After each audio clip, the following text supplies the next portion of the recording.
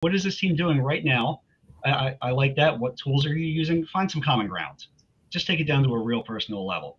Whether that common ground is, within the scope of marketing, marketers love talking about marketing. As I look at the stack of three of us right now here, enthusiastic talking about marketing.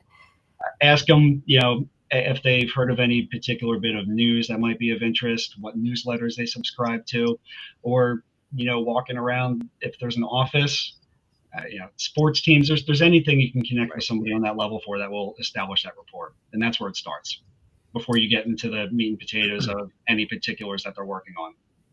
And Jessica, what do you think? Your friend is walking into an existing marketing team as a fractional. Yeah, I think a lot of the things that Dan said are very true in terms of it's really the mindset. Again, it goes back to like, I don't like the word, what are you fixing? It's more of like you're strengthening the strength, so you're coming in as a coach and a mentor and a teacher.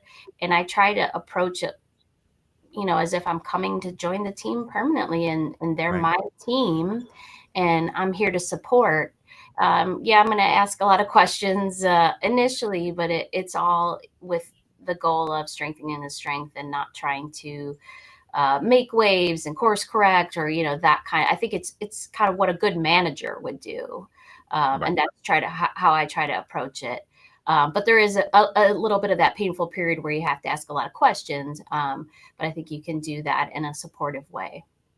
Well, let's stay with that for a second, but like flip it around, not invert the question, but let's flip it around. Okay. So you're a full-time employee, junior or mid-level, working on a marketing team, and your company just hired a fractional CMO. Like,